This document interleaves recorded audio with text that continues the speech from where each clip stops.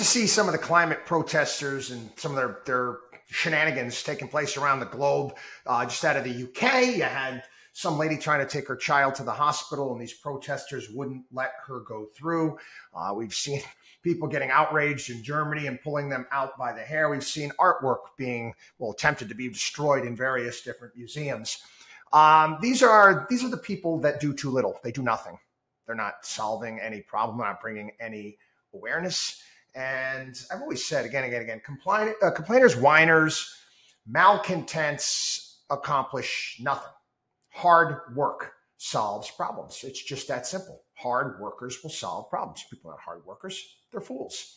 Again, there's been instances of this in pop culture. Comes to mind is the classic Seinfeld episode where Kramer raises money. He's going to do the AIDS walk in New York City, but he didn't want to wear the ribbon. And because he didn't want to wear the ribbon, they beat him up. Again, what does wearing the ribbon do? Absolutely nothing. Raising the money and participating actually did something. Andy Kessler, one of my favorite columnists in Wall Street Journal, wrote a piece about this, talking about answers and solving problems out there and all of these malcontents throughout the years. He was pointing out various different songs from like the 1960s and 70s and protest songs, even the 1980s. You know, you think about Bruce Springsteen's Born in the USA. You actually listen to the lyrics of that song. I'm 10 years burning down the road, nowhere to run, ain't got nowhere to go except what? 1980s, Ronald Reagan, everything did quite well. Anyway, what makes life better? You want to solve problems, you want to do a myriad of different things, you work. Productivity is key. It is. Again, this is the things that has made wealth, allowed for wealth to expand all around the globe. People have new ideas, products, services, building and creating. That always ticked me off, and you see it all the time. It's like, I want to get involved in a nonprofit when I graduate from college. And the fact that you get all sorts of breaks from the government for working for the government or a nonprofit, like breaks on your student loans. Who the hell are you? Well, wow, because you work for a nonprofit? It could be me, calling me crazy, but it's a profitable businesses out there that create jobs and help to build livelihoods. Your nonprofit wouldn't exist without them. This is not a chicken or an egg thing, okay? What came first? Productive businesses, then the nonprofit. Anyway, he speaks in his article, and I want to share some of this with you. It wasn't war protesters or those public servants who created change. It was private enterprises pushing the boulder of progress uphill. Economic might ended wars and even spread capitalism's reach. In the 1981 movie Stripes, love that movie, Bill Murray exclaims of America's wars, "We're 10-1. Years later, Vietnam, the one that we lost, guess what? We got factory floors there that are, again, we're diversifying out of China.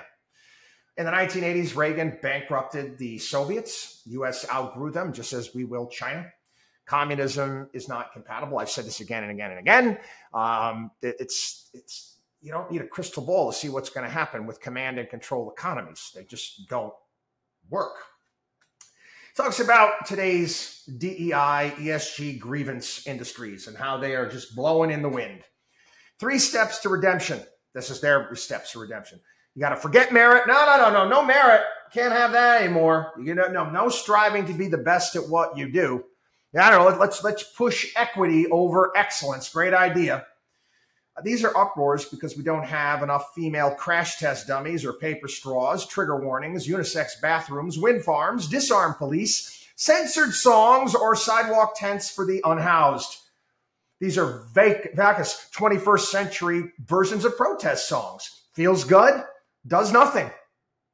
Greta Thunberg's "How Dare You" topped the charts. Friend told me his latest movie idea. A disaster strikes and the world ends during the Burning Man festival, and the chemically addled cosplaying steampunk burners are the only ones left alive. Hilarity ensues. Looking at our culture, it often feels as if there has already happened to some degree. Emo music, moralizing movies, pregnant men, crypto disasters. Sorry, it wasn't the hot, airy activists or puffing politicians of the 60s and 70s that drove progress. It was who? Come on, people. Who built the company? People who built companies. I mean, think about it. FedEx, Intel, Walmart, Genentech, Nike, Home Depot, Microsoft, Apple. They're the ones that did it.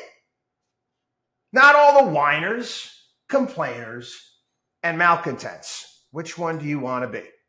WatchDog on WallStreet.com.